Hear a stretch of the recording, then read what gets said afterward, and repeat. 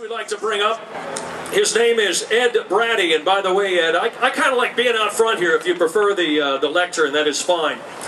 Ed is the executive director of the American Dream Coalition. That is a non-profit public policy organization that promotes freedom, mobility, affordable home ownership through free market alternatives to the command and control status quo. And Edd Braddy would like to speak to you right now on this rail system they're talking about building between here and Orlando. And who's going to ride that crazy thing? Ladies and gentlemen, Edd Braddy. Thank you, thank you. This is great. This is great. I mean, it's a little windy here. I'm going to take off my jacket, too. You know, I thought I was going to come down and have the best shirt in the house, but I am grossly understated that. You guys look great. Let's hear it for the Constitution. And let's hear it for limited government and freedom. And let's hear it for vegetables.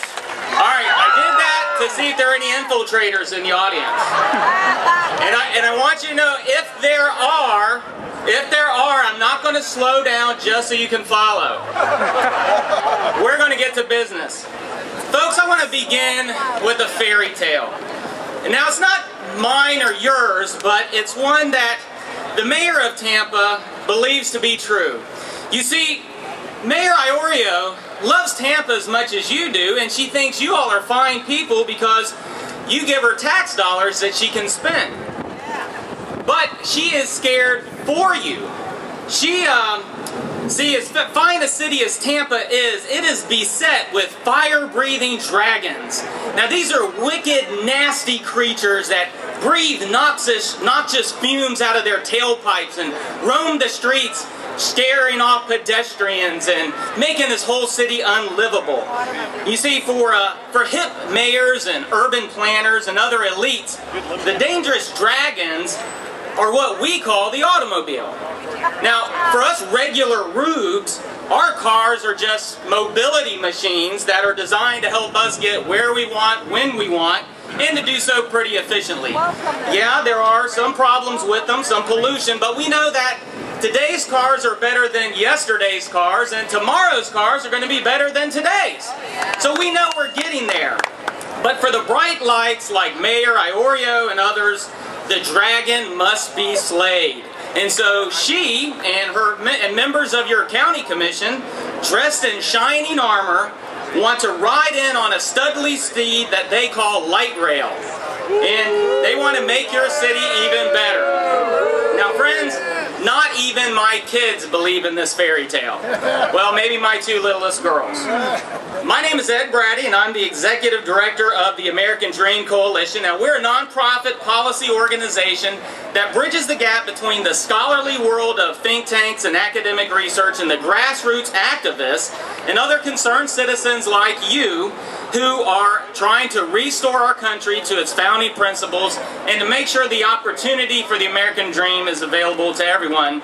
Our website's AmericanDreamCoalition.org, and I am honored to have a few minutes to share with you my concern about the out-of-control spending and the saddling of our children and our grandchildren with mountains of unsustainable debt. And I'm here to say a few words about the rail transit system in particular. Its true cost, not the mythical fantasies its proponents claim. And I want to put it against an even bigger backdrop, one that I know that you'll take every bit as seriously as I do. We all share a deep concern about big government at the federal level. With Obamacare, cap and trade, we know it's there. But beginning even before Obama was the explosive spending, the out-of-control policies, and the rising debt levels. And now with President Obama, it's been taken to a higher and more reckless level. But it's also drill it down to the state level. And our state legislature is blessedly better than many others. But still, we must be on guard, even at the state level, for the inexorable growth of the bureaucratic administrative state. Now, friends, there is a third threat to your liberty that often flies under the radar screen, and that is what I call big government in your backyard. That is the local councils, the local city commissions, county commissions. These are expanding the regulatory powers of government at your expense. We see incremental infringements on property rights, and then we see the big bang with eminent domain. But it happens at all levels, and it happens locally. That is what we're up against, and I'm glad to be able to shine some light on it. Now, light rail is one of those urban fads that mayors and cities all across the country have fainting spells over. But I'm here to provide the smelling salts. Proponents claim that it will reduce congestion, they claim it increases economic development, and that it will even save the environment. And all you have to do is turn over just a little bit more of your hard-earned money and consign your children to perpetual debt. Doesn't that sound like a great trade-off? Now, what may be a new proposal to you here has actually been done in cities all across the country, and the American Dream Coalition, we track this kind of stuff. So I'm here to provide you with some of the facts. Now, the next time your mayor or someone else tells you about the wonders of light rail, tells you about the Mecca of Portland, Oregon, where no one rides the car and everyone takes the train, and how it can transform cities and relieve congestion, I want you to consider some numbers. 1.5. 1.5 is the percentage of urban travel by public transportation in the United States. 1.5%. 0.2. Let's talk intercity travel, because we have a high-speed rail proposal between Orlando and Tampa. 0.2%. That's the market share of intercity travel by Amtrak. So if high-speed rail is wildly successful and we triple the ridership, we will be at just 1/2 of 1%. That's what we're getting for the $1.25 billion down payment by the Obama administration for a project that has a build-out of about $6 billion that everyone else has to pay. Here's another number.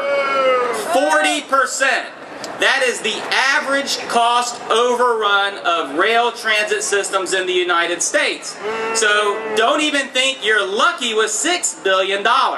It's going to be a lot more.